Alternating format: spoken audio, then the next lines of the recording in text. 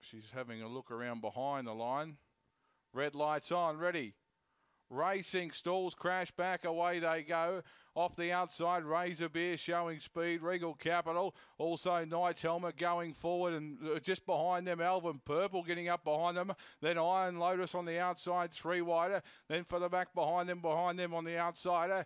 Of them, about midfield was Manhattan Spirit, Knight's Helmet. The Troopers out 3 and 4 wide. Then tailed off of the way was the Mailman, and last of all was Shoal River. Down past the 600 they go, and it's in front. Razor Bear leads on the outside, Regal Capital. Then behind them was Iron Lotus, the Trooper getting up behind them. Then Alvin Purple. Further back behind them, Manhattan Spirit. Then for the back was Knight's Helmet.